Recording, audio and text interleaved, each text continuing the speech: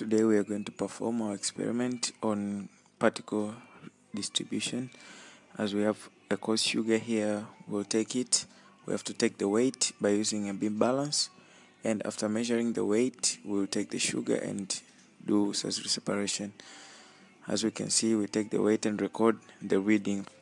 And here we have sieves of different mesh size, which are arranged from the largest to the smallest.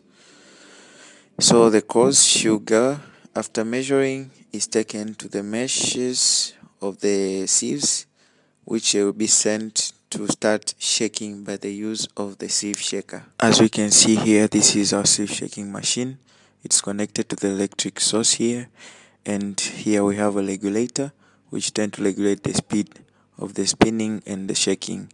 And here we arrange our sieves depending on the number from the largest to the smallest, and they are tightened by the cap.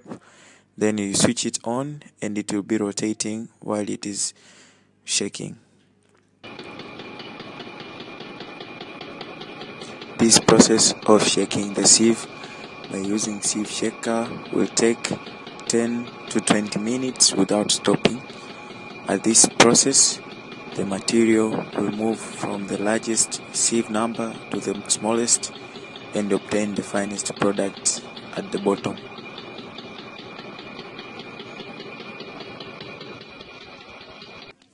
These are the product obtained after shaking. We can see we have the coarse sugar here and the size decreasing up to obtaining the last finest product at the end.